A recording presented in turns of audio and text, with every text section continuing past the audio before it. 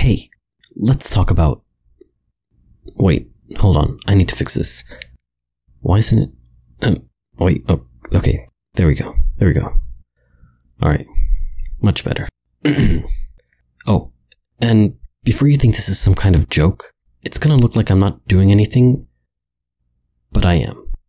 Trust me. So just stick around until then. Pretty please? Thank you. Alright, and now to the topic at hand. Black holes. Black holes are basically what remains after a large enough star dies. They're so dense that not even light can escape its gravitational pull. Pull, that's an important word. Black holes don't suck things into them. They pull, or rather, things fall into them. I mean, they're called black holes for a reason. Holes don't suck. Unless you're in a boat. Anyways, when giant stars reach the last stages of their lives, they blow up, creating a supernova. This explosion scatters the star's mass into space and leaves them with an empty shell. Then what? Well, let's go back. Within the mass of the star, the particles that make up the mass ram into each other, creating a new molecule. In the case of our sun, the majority of it is made up of hydrogen, and when two of those particles collide, they create helium. This process is called nuclear fusion. But it's not that simple. Have you ever tried to take two positively charged magnets and put them together? It takes some force, right? Well, imagine that, but at a solar scale.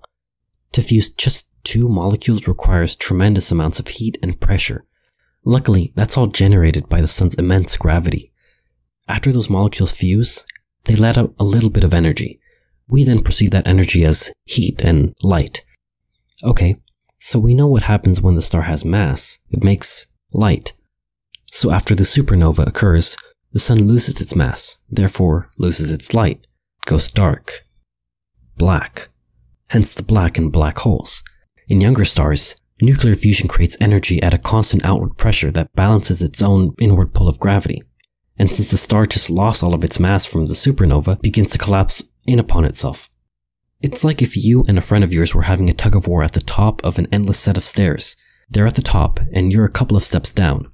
Each of you is pulling, and suddenly, they let go. You're still pulling, and you start to fall down those stairs, falling faster and faster each second. You try to grab something to help you stop, but since you're going so fast, you just pull it in with you. You fall, and fall, and fall. By then, it's too late. You've entered the event horizon.